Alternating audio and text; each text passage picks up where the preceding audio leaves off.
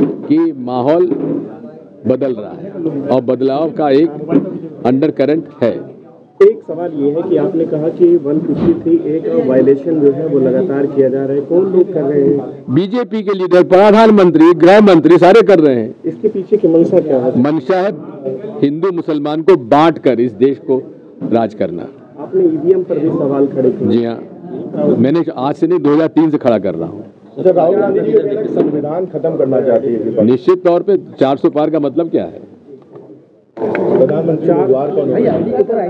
जी, प्रधानमंत्री उम्मीदवार India alliance का कौन है इस समय? हम लोग अगर बहुमत मिलता है तो तय करेंगे। एक आखिरी सवाल ये है कि केजरीवाल जी लगातार कह रहे हैं कि गृह मंत्री अमित शाह को प्रधानमंत्री बनाना चाहते हैं, यही वजह से 400 पार। भाई, अमित शाह जी को बनाना है, किसको नहीं बनाना है तो अरविंद केजरीवाल जी जाने, मुझे जानकारी नहीं है। अच्छा, योगी जी को हटाने की भी बातें चल रही हैं कि 3 महीने बाद जब इलेक्शन खत्म होगा तो 3 महीने बाद। देखो, योगी जी की पर्सनैलिटी वो पर्सनैलिटी नहीं है जो शिवराज सिंह चौहान या वसुंधरा राजे सिंधिया की हो।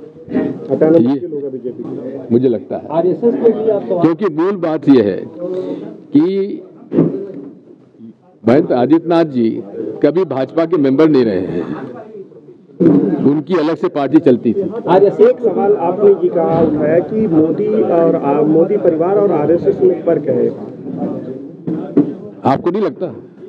संघ परिवार और मोदी परिवार में फर्क नहीं है क्या?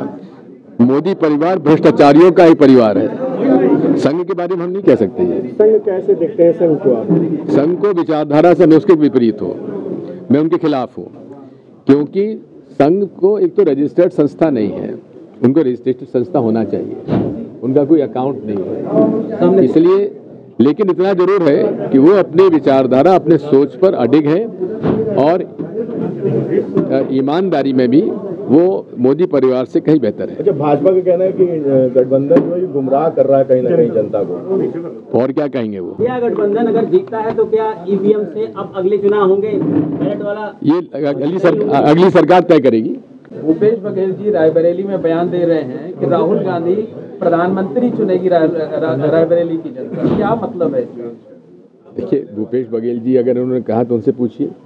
वैसे तो मैं समझता हूँ कि जैसे कि 2004 में हुआ था, 2004 में डॉक्टर मनमोहन सिंह जी का चयन जितने भी हमारे यूपीए सरकार के यूपीए अलायंस के थे,